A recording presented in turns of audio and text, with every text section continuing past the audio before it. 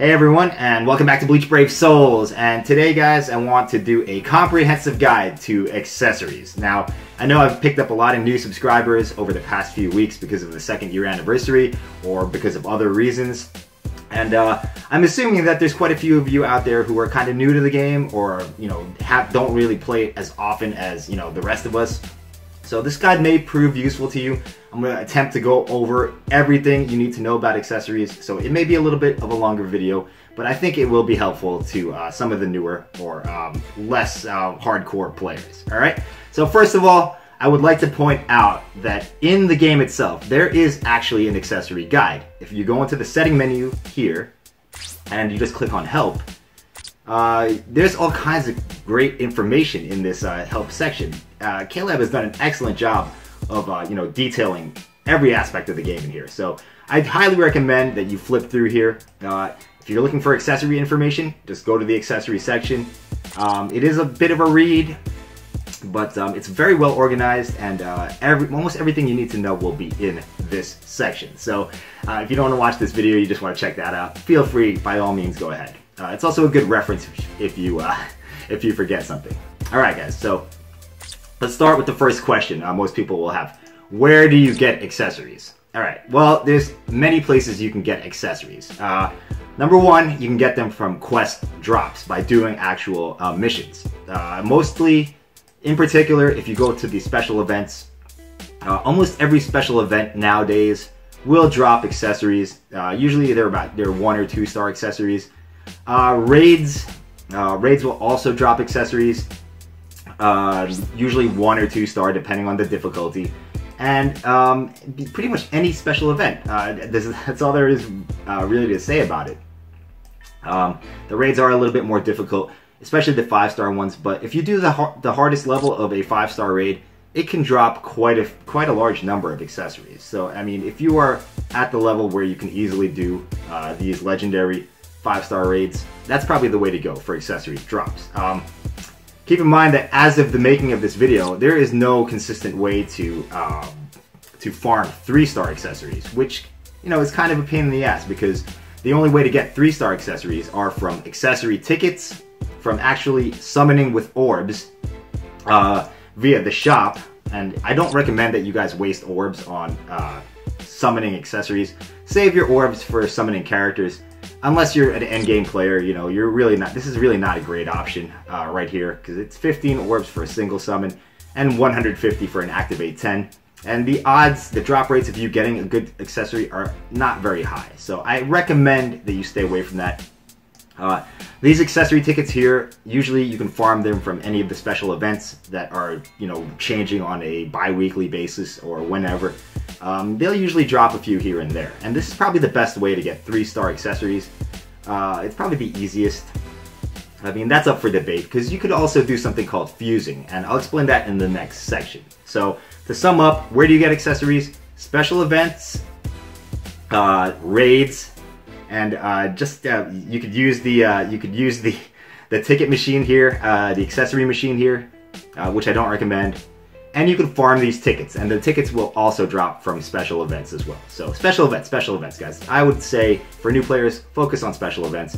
And if you're good enough to do raids, maybe go that route instead. But the events are definitely easier, and they're autoable for pretty much any level of player. All right, so let's move on. The next topic, guys. How do you level these accessories? Well, there's 2 methods really. You can use other accessories to level up your main accessory that you're trying to focus on, or you can farm these things called power hearts, and I'll show you what I mean right here. If we go into my accessory inventory, click on this icon right here, accessories or inventory, whichever, and it should bring you to the screen right here. And you can go from this screen. I feel it's more convenient to go from the inventory screen. Both will work, but the inventory screen will give you I think a better layout of what you have and what you will need. So let's just do that instead. Here we see my accessories. All right, so to level an accessory, let's go to let's just show you all my stuff first. All. And let's just, for example, we'll take Now it took me a while to get to this point, guys, so don't be too daunted by what you see on my screen. I have over 500 days of login time or gameplay time for this game, so I mean, you know, I have put in the necessary work to get this far. Alright, so for example, say you want to level up an accessory. Well, here you go. Just pick your accessory, click on Fuse, and here's where you do it. There's an option Strengthen and Evolve, and we'll get to Evolve in the next section. So Strengthen, click on Strengthen, and here you can use other accessories to level up your main accessory. For example, as I'm doing here. I do not recommend that you ever use 3-star accessories to level up anything. They're too valuable, and I will tell you why in the next section. But keep all your 3-star accessories. No matter how worthless you think they are useful for things called fusions. Anyway, so usually you want to use 1 and 2-star accessories. I don't believe I actually have any of these. Maybe I do.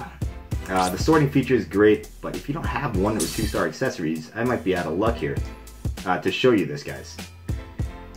Apparently I don't. So just use your imagination. 1 and 2-star accessories are good for leveling anything. 1-star accessories, I don't recommend it either because it's not very cost effective.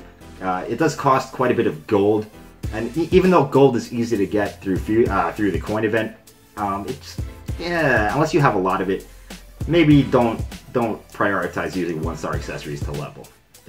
I mean, that's up to you. That's a personal choice. You can do whatever you like, depending on how much gold you do have. You know, you can decide for yourselves. All right, so that's the one way to level accessories.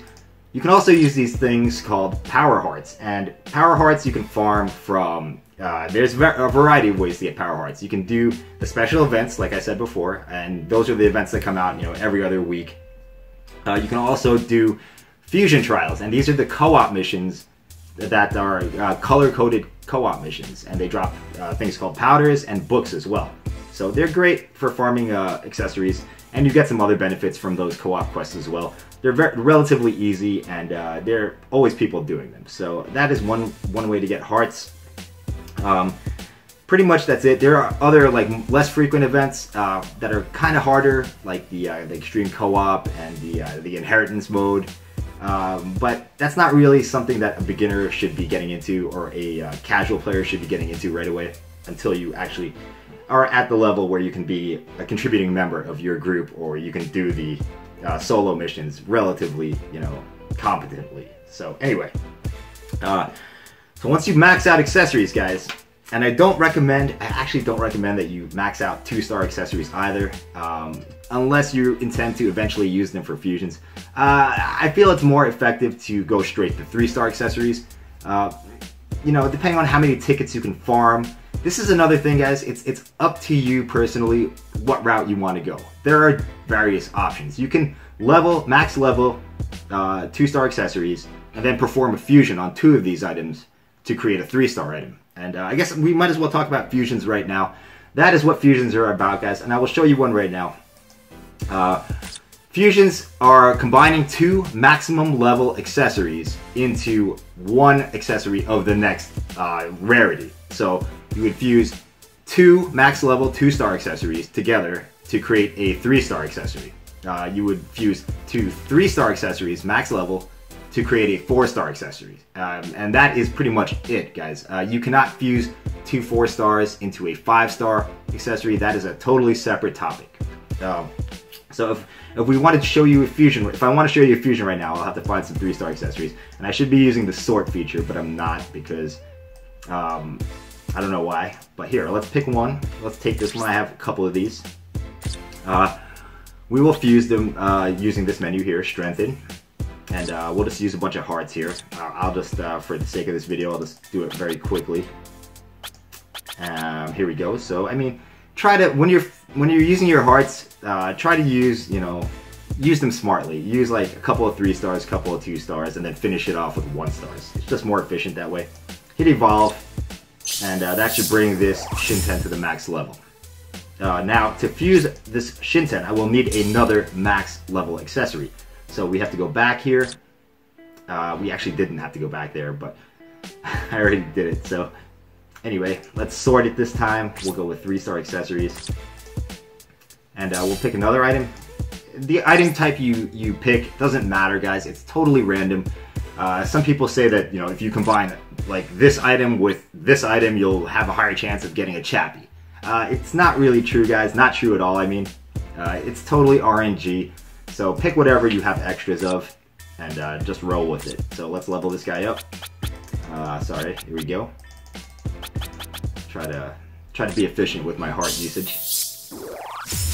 And here we go. So I now have 2 max level items, 3-star items, that I can fuse into a 4-star item. So let's go ahead and do that.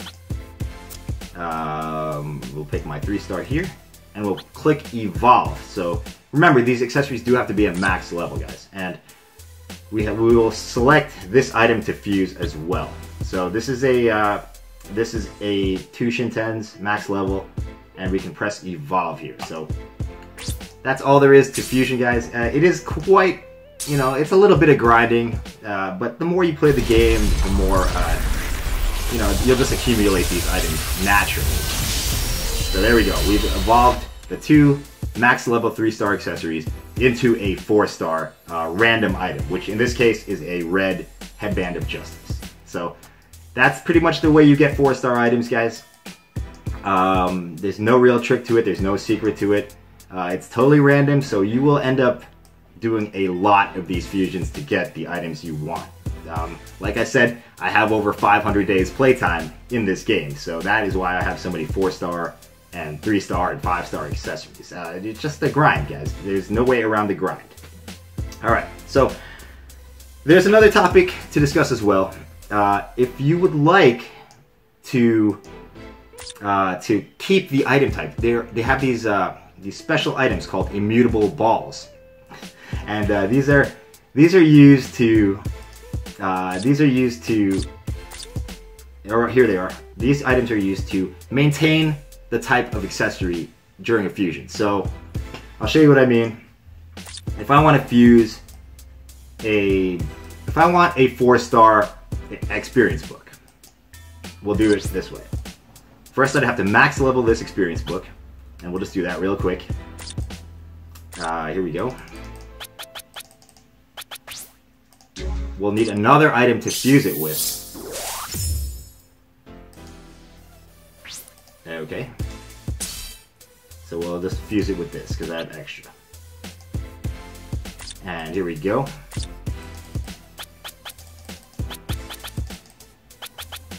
Evolve that. And now we have our 2 items set. Alright, so say I wanted to evolve that book I just created. Just pick it, select it from the menu on the right. I'll press Evolve. Okay, now we can do a regular fusion. Now, if I press Evolve right now, we will get a random 4-star accessory. Totally random. But if I want to keep the book and just make it a 4-star book, I can use an immutable ball. And these things can be available randomly through special events. You can also purchase them in the PvP Metal Exchange shop, guys. So those are the 2 ways you get these items. And if I select the immutable ball, and then I press Evolve, it'll give me a prompt here. If I press OK, it'll show you what the result will be, the end result. So I will get a 4-star orange accessory book. Now this is a great way to get guaranteed specific items, but keep in mind, guys, that not every item has a 4-star version. Things like gloves, Gokentekos, or Shintens, or cookies, they do not have 4-star versions, so you will not be able to use this method on those items. However, things like Hojikuzais, experience books, watches, these incomplete Hogyokus, headbands, there's a lot of items that can be taken to 4-star using this method. So just keep that in mind, guys. Not every item can be made a 4-star. You can go through the accessory list. It won't actually let you use an immutable ball on an item that cannot be created to a 4-star. So, you know, you just figure it out. Just test it out. Alright, so anyway, that should about cover fusions of all kinds. I recommend that you save all your 3-star accessories for fusions. It's really the only reliable way to get 4-star and 5-star accessories. Fusing 2-star accessories, yeah, it's up to you. In the beginning of the game, it may be useful to level up 2 stars, and if you don't get enough 3-star accessories via tickets, you may want to consider fusing 2 stars together as well. It really depends on your resources and your preferences. Alright guys, so that should about cover all of the fusions and the immutable balls, how to level accessories, and where to get accessories. Alright, so once you reach the point in the game where you have 4-star accessories, the next step is taking these 4-star accessories to 5-star. And ideally, at the end game, you want to have 5-star accessories like I have here. You want to have like a lot of 5-star accessories with different uses. It does take a while to get to this point. There is no way around the grind, and keep in mind that you will not get here overnight. So in order to create a 5-star accessory, you will need a couple of different things. I will show you right now the process. So I do have some 4-star red accessories that can go for an evolution. And let's just use this red headband for example. So we click on the red headband and we click fuse. Now, once we do that, we have to max out the headband. And you can do this with either accessories here. Like I said, do not use 3-star accessories to level up items. Or you can use power hearts, which is probably the easier way to go. Now, here we go. I'll just use a bunch of these 3 stars and maybe a couple of 2 stars. Wait. Yeah, we want to go with this. And we'll just get that done. You will need to max the accessory out to evolve it to a 5-star item. Alright, so that being done, it will return us to this screen here. And we can now click the evolve button. So go ahead and click that, guys. And it will show you what you need. So you will need 10 of these powders and 1 book of secrets. That is the name of the items you will need. Unfortunately, I don't have one right now. And that's kind of a preview into what this grind is like. It is very difficult to get the books these days. They're a random drop from co-op fusion trials. And you know, there's no way around this grind either, guys. You have to grind the fusion trials. Sometimes there will be other events that drop books as well. But primarily the fusion trials will be the way to get books and powders. And this is a co-op method, so you'll have to do co-op in order to get these items. Co-op here, if we scroll to the bottom, there will be a fusion trial, and it will change on a daily basis. And you will have to do the color that corresponds to the accessory you want to evolve. So red is out today, so I'm gonna need to grind red until I get a book of secrets. Unfortunately, but here we go. Usually go for the level 100. Now, depending on where you are in the game. Like if you have a 150 character, you definitely want to go with the level 100, and you just want to grind them until you get the items you need. There's no other way around it, guys. Unfortunately, I wish I could tell you a shortcut, but you have to do fusion trials. And for many endgame players, fusion trials are the bane of our existence. All right, so that is the deal. Now, once you have the required materials, we can go back into the accessory. Let's pretend I had that book, and you'll press the evolve button, and it will take your accessory to a 5-star accessory of the same type. So this 4-star headband will go to a 5-star headband. And when it goes to 5-star, it will have a random secondary effect right here. Let me show you that now. We'll just pretend I fused it, and we'll move on. So when you do that, you'll have pretend this is the item that we evolved. Alright, so we'll take a look here. It will have a random secondary effect here. Now this one is terrible. This is a good example because a Yuki takes your focus to 0, and I got a effect of focus plus 20, so this does nothing. This does no improvement, and it will need a reroll.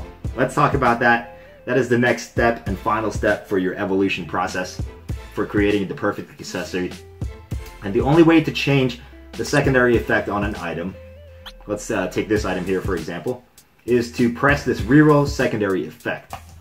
Now, what you will need to reroll this effect here is another 5-star item. So you'll put this item in here, and you click the reroll button, and it will bring you up the prompt, and you will then get a random secondary effect again. I'm not going to actually do it here because I want to keep that red Yuki. So that's pretty much it for rerolling, guys. It's a long process. You have to create the 5-star accessory that you want to use for fodder. Ideally, you want it to have like a crap secondary effect. You know, if you get a roll on a 5-star accessory with 30 attack or 30 SP, I would recommend that you keep that item no matter what it is, unless it's like a Yuki with 30 focus or a Chappie with 30 spiritual pressure. I believe that in the future they will be reducing the amount of secondary effects you can get so that you cannot physically get spiritual pressure on a Chappie, for example. And if you don't know what I'm talking about, guys, don't worry about it. It's not really that important right now. But yeah, the undesirable secondary effects are soon going to be eliminated from the pool of possible secondary effects on 5-star items. Alright, so that should cover rerolling. I believe I did a good job explaining it. There are also these things called editing brushes. Unfortunately, these are very difficult to come by. They only drop in something called Extreme Co-op, and if you're doing Extreme Co-op, you already know what these are. You can also buy them from the metal exchange shop, but they cost a lot of metals, and I don't think it's worth it. I don't think you guys should do it. Just use 5-star accessories to re-roll. The grind is very real, unless you're an endgame player. Making 5-star accessories isn't a very easy process. It has become easier because they have made power hearts that I spoke of earlier, the black items, easier to come by. So it has gotten quite a bit easier than it was in the past. So anyway, that was a lot, guys. A lot of information to process. Like I said, you can go over all that information in the help menu itself in the game. Or you can just rewind this video to the appropriate section. So hopefully I covered everything, guys. Let me know in the comments if I missed anything. Certain items can only be acquired in this manner. Chappies, for example. I mean, the only way you can get Chappies is to randomly fuse them with 2 3-star accessories, to pull them on an accessory ticket, or to use spirit orbs to do summonings in the shop. Certain items, 2 in particular, the golden Chappie and the upgraded Serite Bulletin that gives you a huge XP boost. Those items can only be pulled from tickets or from orb summonings in the shop. Alright, guys, so take a look at the in-game accessory screen. There's some great information on accessories on bravesouls.fyi if you want to know what accessory does what. I'll link that in the description so you can see like what does a Spirit Core do, what does a Yuki do, what does a Pupples do, etc, etc. I'm not going to go over that here. And like I said, check out the in-game help as well. So thanks for watching, guys. I hope it helped. It's a huge topic, and I mean, don't stress out too much over it. You'll learn it as you play the game naturally. All right. Once again, thanks for watching, everyone, and I will see you in the next video. Bye-bye.